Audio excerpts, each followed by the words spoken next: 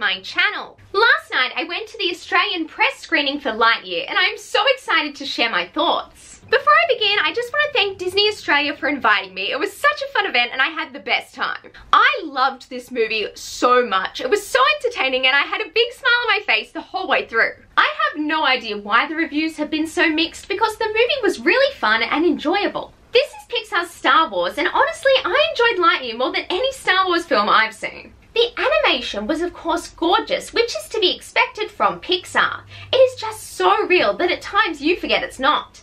The realistic style of animation was more to my taste also, as I didn't love the cartoon style of Luca and turning red.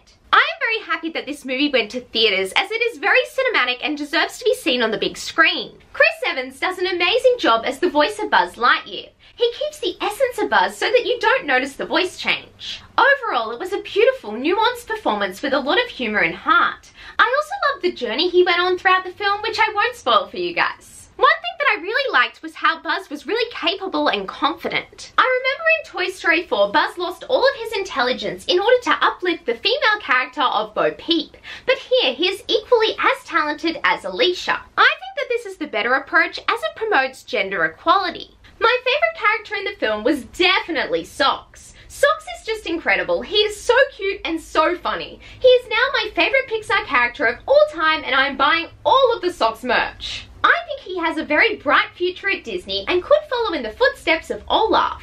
I was also very impressed with Pixar's first lead LGBTQ character, Alicia. Overall, her sexuality was handled exceptionally well. It was clear she was gay, but it was normalised, which I think is so important. Additionally, she was such a beautiful, kind character, and seeing her life unfold at the beginning of the film was so touching. The Junior Zap Patrol was such a cute trio of untrained heroes. They didn't have the necessary skills, but they had so much heart and determination.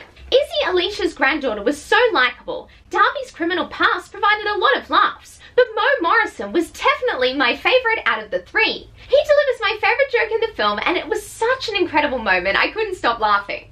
They have this awesome scene with Buzz about sandwiches too, and everyone's comic timing was on point. Linked to the Junior Zap Patrol is a theme of the movie that I personally really enjoyed. Without giving too much away, the movie has the message that experts should nurture and support beginners. You don't have to be amazing at something straight away. The important thing is that you keep showing up and trying your best. The only negative I have is the villain of the film. Now I can't tell you who the true villain is as it will spoil the movie, but it was very confusing and I didn't like it. Honestly, Zurg being an evil robot would have been enough.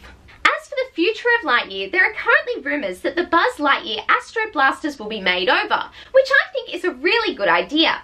Additionally, I think it might be fun to give Space Mountain a Lightyear overlay for a special event. Overall, I have decided to give this movie a 9.5 out of 10. I really enjoyed it. The only negative was the villain, and I highly recommend that you see it in theatres. Anyway, that is all for today. Like